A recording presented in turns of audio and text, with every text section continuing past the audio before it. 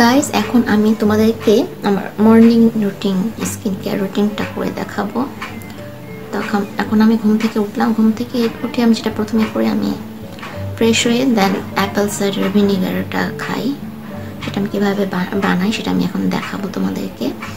আর Apple cider ভিনেগারটা আসলে sorry দেখানোর কারণটা হচ্ছে, এটা আমি ওয়েট লসের জন্য খাচ্ছি, বাট এটা কিন্তু আমার স্কিনে অনেক ভালো এফেক্ট দিয়েছে। আমার স্কিনে র্যাশ হতো, ব্রণ হতো, সেগুলো সব কমে এসেছে। দেখা যেত যে একটু কোনো অয়েলি ক্রিম লাগালে, বা আমি কখনো কোনো ফেয়ারনেস ক্রিম লাগাতে পারি না, ওটা লাগালে আমার স্কিনে অ্যালার্জি হয়।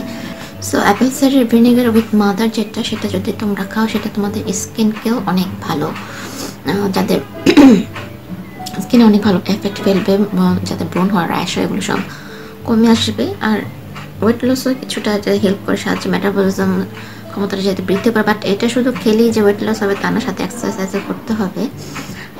আমি প্রায়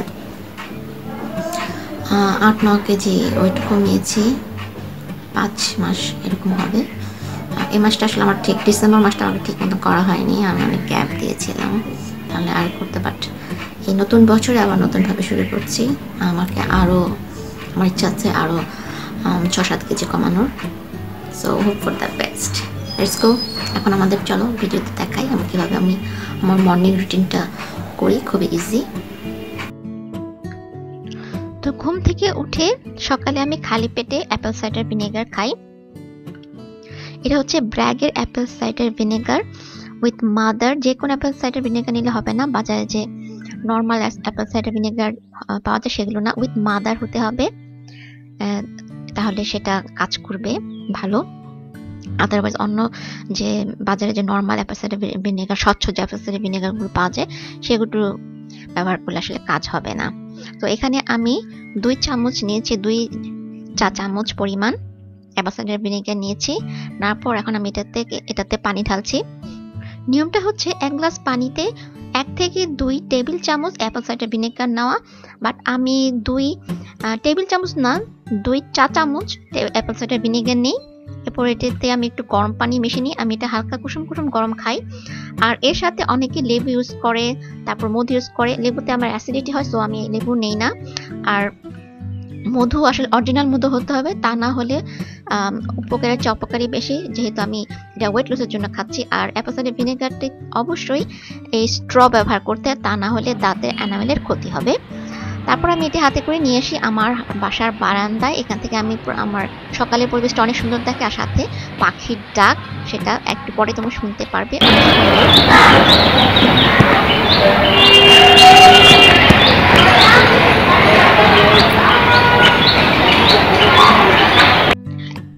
অ্যাপেল সাইডার ভিনেগারটি খাওয়ার পর 30 মিনিট পর্যন্ত, 30 মিনিট পর্যন্ত আমি আর কিছু খাই না।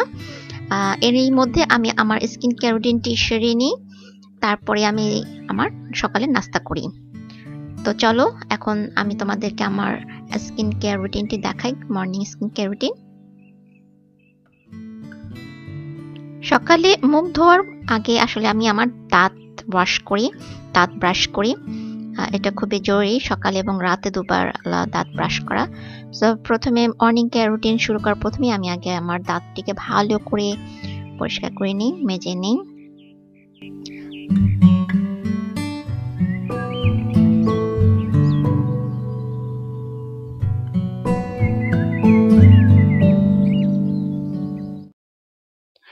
After cleaning my teeth, now I'm going to wash my face. আর মুখ ধোয়ার জন্য, মুখ পরিষ্কার করার জন্য আমি যে ফেস ওয়াশটি ইউজ করি সেটা হচ্ছে অ্যাকনিজের এই ফেস ওয়াশটি। এটি অ্যাকনিজের জন্য খুব ভালো একটি ফেস ওয়াশ। এটা আরো বিভিন্ন ধরনের টাইপের আছে, মাল্টিভিটামিন একটা আছে এটার, সেটাও খুব ভালো। আমি সবসময় এই ব্র্যান্ডের ফেস ওয়াশ ইউজ করি। তোমরা তোমাদের ইচ্ছা মতন তোমাদের স্কিন যেটা শুট করে সেটা ইউজ করতে পারো। আমার যেহেতু oily and sensitive skin, so আমাকে এটাই শুট করে, সো আমি এটা দিই আমার মুখটাকে ওয়াশ করি। আর মুখে ফেস ওয়াশ দেওয়ার পূর্বে আগে আমি প্রথমে কিন্তু মুখটাকে হালকা পানি দিয়ে ধুয়ে নিয়েছি। পানি দিয়ে ধুয়ে নেওয়ার পর তারপর এই ভেজা মুখে আমি আমার ফেস ওয়াশটি ইউজ করছি। ফেস ওয়াশটা দিয়ে আমি আমার স্কিনটিকে হালকাভাবে মাসাজ করছি, রাউন্ড রাউন্ড সার্কেলে এভাবে স্কিনটিকে মাসাজ করতে হবে।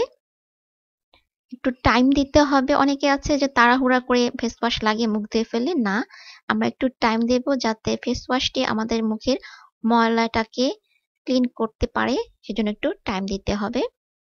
এরপর আমি আবার মুখটাকে পানি দিয়ে ধুয়ে নিচ্ছি। আর চোখে খুব বেশি করে পানি দেব আমরা, এবং মুখটাকেও খুব সুন্দরভাবে পুরোপুরি যাতে একটু যাতে ফেস ওয়াশ না থাকে, সাবান না থাকে, সেটা খেয়াল রাখতে হবে। আর হ্যাঁ, সাবান দিয়ে মুখ না ধোয়াটাই বেটার। অনেকে ডাব ফেস ওয়াশ দিয়ে মুখ ধোয়, বাট ডাব ফেস ওয়াশ আসলে অয়েলি স্কিনের জন্য ভালো না। আমি ডাব সাবান দিয়ে স্নান করি, গোসল করি, but I don't use it for clean my face. Next, এটার পরে আমি আমার মুখটাকে সফট একটা তৈলি দিয়ে মুছে নিচ্ছি। মুছে নেওয়ার পর নেক্সট আমি যেটা ইউজ করব সেটা হচ্ছে টোনার। আমি অ্যাপেল সাইডার ভিনেগার টোনারটি ইউজ করব। অ্যাপেল সাইডার ভিনেগার টোনারটা আসলে খুবই ভালো স্কিন টোনারের জন্য হিসাবে, বিকজ এটা এটা অনেক ধরনের কাজ করে। এটা যেরকম ফ্যাট লুজ করতে হেল্প করে, ব্রণ কমাতে সাহায্য করে, এবং এটা টোনারও স্কিনে যে বলিরেখাগুলো হয় সেটা মেলাতে সাহায্য করে, পিগমেন্টেশন থাকলে সেটা কমাতে সাহায্য করে। এখন আমি তোমাদেরকে দেখাচ্ছি যে আমি কিভাবে অ্যাপেল সাইডার টোনারটা বানাই। খুবই সহজ।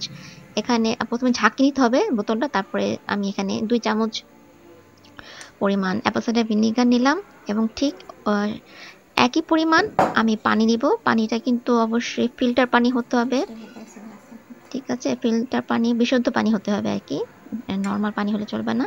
যে পরিমাণ অ্যাপেল সাইডার ভিনেগার নিব সেই পরিমাণ পানি নিব, বাস বাস হয়ে গেল। তারপর আমি এই ধরনের একটা কন্টেনার নিব। এগুলো তোমাদের যেখানে বিউটি পার্লার প্রোডাক্ট বিক্রি হয় সেই ধরনের জায়গা থেকে পাবা। আর গাউসিয়াতে গেলে যে যে কসমেটিক্স দোকানগুলো আছে সেখানে এগুলি খুবই অ্যাভেলেবেল। হেয়ার স্প্রে ইউজ করা যায়, তারপর এরকম টোনার ইউজ করে তোমরা রাখতে পারো, ইউজ করতে পারো সব বোতলগুলো কিনে।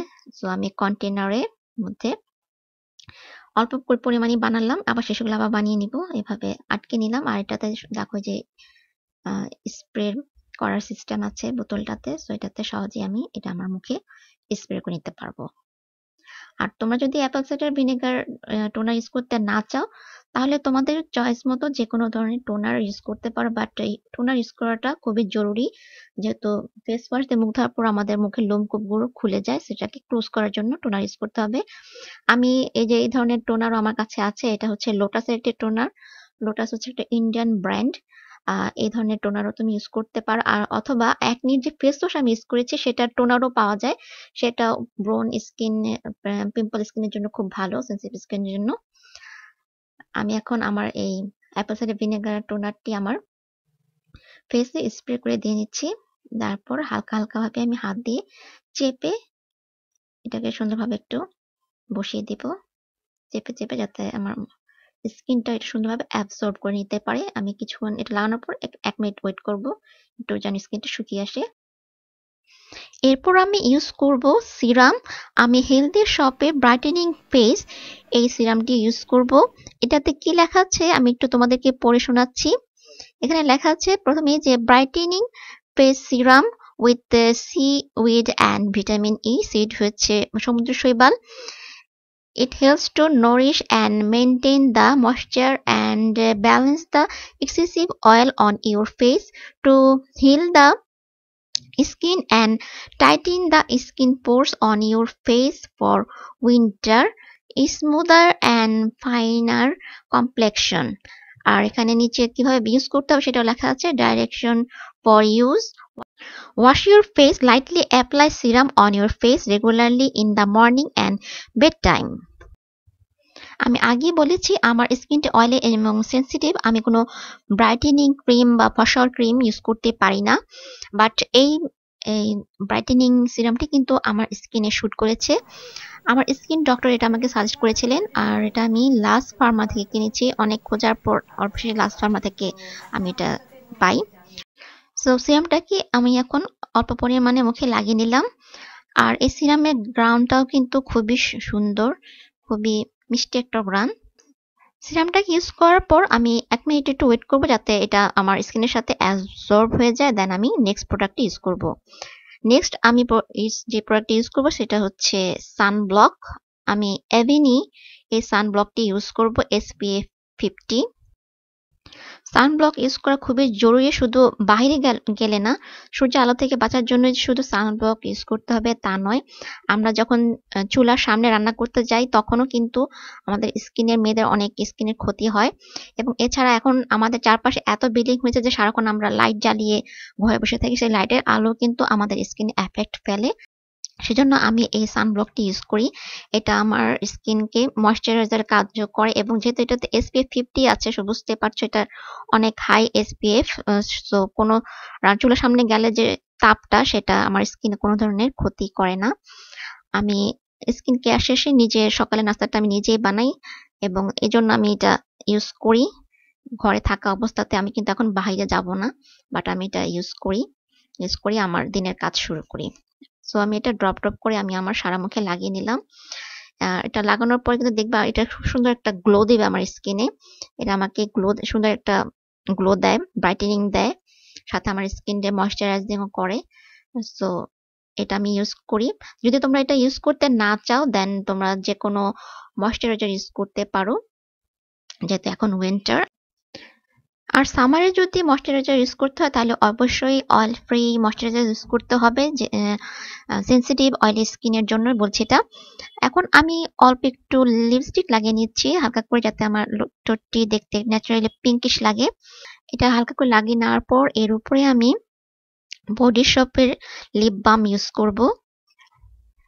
এটা হচ্ছে আমার বডি শপের লিপ বাম। এটা আমি আমার ঠোঁটে এখন লাগিয়ে নিব যাতে আমার ঠোঁটটা সফট থাকে উইন্টারে।